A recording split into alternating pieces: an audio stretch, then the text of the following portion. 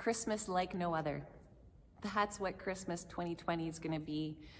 It is going to be a time where we won't get to do all the same things that we've always done. And that makes us sad.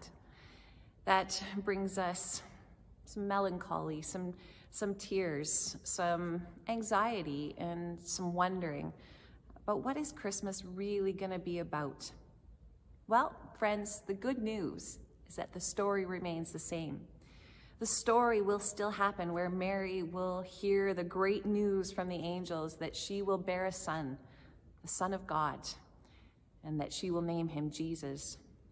We will still take time each week during the season of Advent to light candles. This past Sunday, we lit the candle of hope. There is hope that we can still honor and celebrate and get together, maybe in a slightly different way, but to come together in a way that captures the spirit of Christmas. I hope that you will join us for some of our favorite traditions here at Robertson Wesley United Church. We're going to start with our Blue Christmas service, which is going to be this Sunday, December 6th, in the evening at 7 p.m. We're going to both live stream this so that you can be in the comfort of your own home and the safety of your own home, as well as inviting people to come and be here in the sanctuary with us. This service, we're going to reflect on what we've lost over this past year, and there's so many things. We are going to look, though, also at how we have grown, what we have learned, what we have gleaned, and we are going to remember. Together, we are going to enter a journey of healing. Healing with silence, healing with candlelight, healing with remembering our loved ones and the things that we love most. So I hope you will join us for that. It will be recorded as well, so you can watch it at a convenient time for you. Then on December 13th, we are going to have our traditional lessons and carols. We are going to have singing. We are going to have the readings, telling the story, the Christian story, leading up to the birth of Jesus. This is going to only be live streamed. That will allow our singers to sing in this space and to keep everyone safe. And you can sing too all of your favorite Christmas carols from home. So I hope that you will consider joining us on December 13th at 4 p.m. And then if you haven't had enough of the Christmas carols because you haven't been able to sing or go to other parties where you get to sing, we're going to invite you on the 20th of December to join us for a carol sing. It will be a great opportunity from your home again, from the safety of your home, to sing Christmas carols. And I hope you might consider with all of these things that you invite family from across the country. If you can't see your family, maybe invite them to join you for one of these services online. You would be able to message each other if you're on Facebook. If not, you can always phone each other while you're watching at the same time and have a viewing party. Now, Christmas Eve, as you know, is a time when this place is full of joy, full of music, voices raised in great celebration. We are still going to have Christmas Eve services.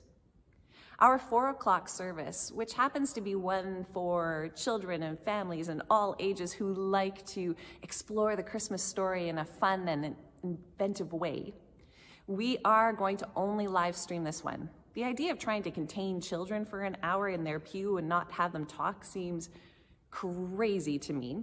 So instead, I'm going to invite you to watch with me as we explore in a fun way. Be prepared for things that are unexpected.